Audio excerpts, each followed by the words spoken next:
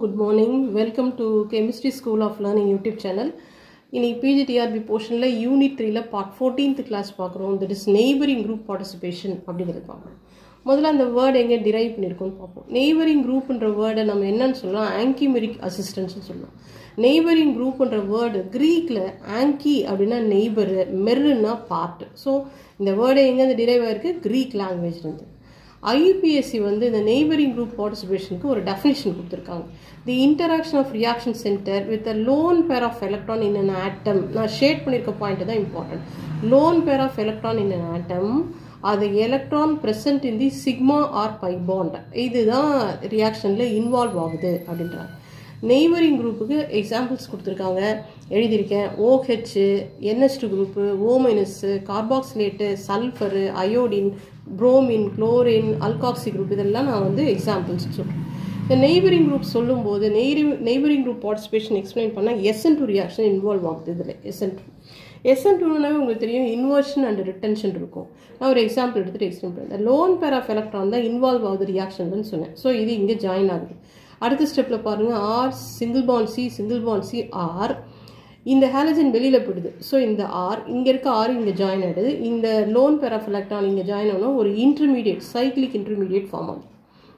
அடுத்த ஸ்டெப்பில் nucleophile attack ஆகுது.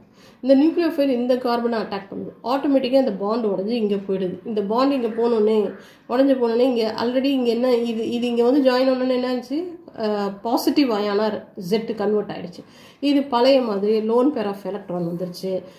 இந்த ஹாலஜனுக்கு பதிலாக நியூக்ளியோஃபைல் இங்கே ஜாயின் ஆகிருக்கு. ஸோ இந்த நம்ம எடுத்துகிட்ட ரியாக்டன்ட் என்னமோ அதே காம்போசிஷனில் தான் ப்ராடக்டும் வந்திருக்கு.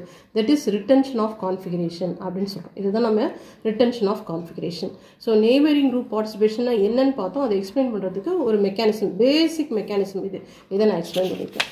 இப்போ நம்ம பார்க்க போகிறது நெய்பரிங் குரூப் பார்ட்டிசிபேஷனை அரோமேட்டிக் ரிங் வச்சு எக்ஸ்பிளைன் பண்ண போகிறோம். அரோமேட்டிக் ரிங்கில் ஃபஸ்ட்டு ஸ்டெப்பில் கார்போகேட்டையான் ஃபார்ம் ஆகும். Formation of கார்போகேட்டையான். SN2னாவே என்னது, கார்போகேட்டையான் ஃபார்மேஷன். இப்போ நம்ம இதை எடுத்துக்கிட்டோம். இது வந்து இதில் இந்த அரோமேட்டிக் ரிங்கில் கார்போகேட்டையான் வந்து ஒரு இன்டர்மீடியேட்டாக ஃபார்ம் ஆகுது.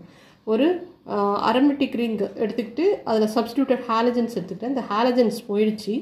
இந்த ஹாலஜன் போனோன்னா ஒரு இன்டர்மீடியேட் சைக்ளிக் இன்டர்மீடியேட் வந்துடுச்சு. இந்த பாண்ட் இங்கே ஷிஃப்ட் ஆனதுனால இங்கே கார்போகேட்டையான். அடுத்த ஸ்டெப்பில் இந்த பாண்ட் இங்கே ஷிஃப்ட் ஆனதுனால இங்கே பாசிட்டிவ் சார்ஜ், இந்த பாண்ட் இங்கே ஷிஃப்ட் ஆனதுனால இங்கே பாசிட்டிவ் சார்ஜ். இது எல்லாமே என்னது, ரெசனன்ஸ் ஸ்ட்ரக்சர். எதுக்கு, இதுக்கான ரெசனேட்டிங் ஸ்ட்ரக்சர்ஸ். இந்த கார்போகேட்டையானுக்கான இன்டர்மீடியேட்டுக்கு பேர், இப்போ ஃபார்ம் ஆகிருக்க கார்போகேட்டையானுக்கு பேர் ஃபினோனியம் அயான். இது பேர் என்னது, ஃபினோனியம் அயான் அப்படின்னு சொல்லுவோம்.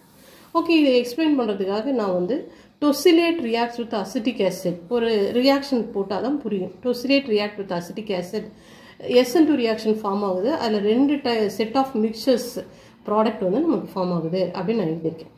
ஒரு பென்சீன் ரிங்கு, அதோட சப்ஸ்டியூட்டட் குரூப்பில் ஒரு டொசிலேட் அயானை ஆட் பண்ணியிருக்கேன். அசிட்டிக் ஆசிடோட ரியாக்ட் ஆகுது. அசிட்டிக் ஆசிடோட ரியாக்ட் வந்து இந்த H+ அயான் வெளியில் போயிடுச்சு. இந்த டொசிலேட்டுக்கு பதிலாக அசிட்டாக்சி குரூப் ஜாயின் ஆகிருக்கு. அசிட்டாக்சி குரூப் ப்ராடக்ட் 1ல் பாருங்கள், ஹைட்ரஜன் ஒரு பிளேனில் இருக்குது, இந்த பிளேனில் இருக்குது. ப்ராடக்ட் 2ல் பாருங்கள், ஹைட்ரஜன் ஆப்போசிட் பிளேனில் இருக்குது. இங்கே ஹைட்ரஜன் இந்த பிளேனில் இருக்குது, ஆப்போசிட் சைடில் இங்கே இருக்குது. இதுதான் ஃபஸ்ட்டு டூ இங்கே ப்ளஸ்ன்னு போட்டிருக்கேன், ஒரு set of product. Okay, 3rd and 4th இன்னொரு செட் ஆஃப் ப்ராடக்டாக அது கொடுக்குது. 3rd and 4th இன்னொரு செட் ஆஃப் ப்ராடக்ட். இங்கேயும் பாருங்கள், அசிட்டாக்சி குரூப் இருக்குது, ஹைட்ரஜன் இந்த பிளேனில் இருக்குது, இதில் ஹைட்ரஜன் இந்த சைடில் இருக்குது. இதுக்கு ஆப்போசிட் சைடில் ஹைட்ரஜனும் இதுக்கு ஆப்போசிட் சைடில் ஹைட்ரஜனும் ஃபார்ம் ஆகிருக்கு அப்படின்னு சொல்லுவோம். ஓகே, இப்போ இந்த ப்ராடக்ட் 1 and 2, ப்ராடக்ட் 3 and 4 அதுக்கு ஃபார்ம் ஆகிறதுக்கு முன்னாடி ஒரு இன்டர்மீடியேட் நமக்கு ஃபார்ம் ஆகிருக்கும். ஒரு இன்டர்மீடியேட் ஃபார்ம் ஆகி தான் இது வந்திருக்கும். அப்போ அந்த இன்டர்மீடியேட் எப்படி ஃபார்ம் ஆகிருக்குன்றதை நான் ஸ்ட்ரெயிட் லைனில் எழுதிப்பேன். இதில் வந்து டொசிலேட் மட்டும் வெளியில் போயிடுச்சுன்னா அசிட்டிக் ஆசிட் எங்கே ஜாயின் ஆகுது அப்படின்ற இங்கே ஒரு இன்டர்மீடியேட் ஃபார்ம் ஆகிருக்கு. இங்கே ஒரு இன்டர்மீடியேட் ஃபார்ம் ஆகிட்டு சைக்ளிக் இன்டர்மீடியேட். இந்த இடத்துல அசிட்டிக் ஆசிட் வந்து அட்டாக் பண்ணுது. அட்டாக் பண்ண பிற்பாடு தான் product 1, 2, product 3 and 4ன்ற mixer, 2 set of mixer நமக்கு கிடைக்குது. இன்னைக்கு கிளாஸில் நெய்பரிங் குரூப் பார்ட்டிசிபேஷனாக என்னென்னு பார்த்துருக்கோம். அதில் அரோமேட்டிக் ரிங்கை நான் எக்ஸ்பிளைன் பண்ணியிருக்கிறேன். இந்த வீடியோ பிடிச்சிருந்தா லைக் பண்ணுங்கள், ஷேர் பண்ணுங்கள், சப்ஸ்கிரைப் பண்ணுங்கள். தேங்க்யூ.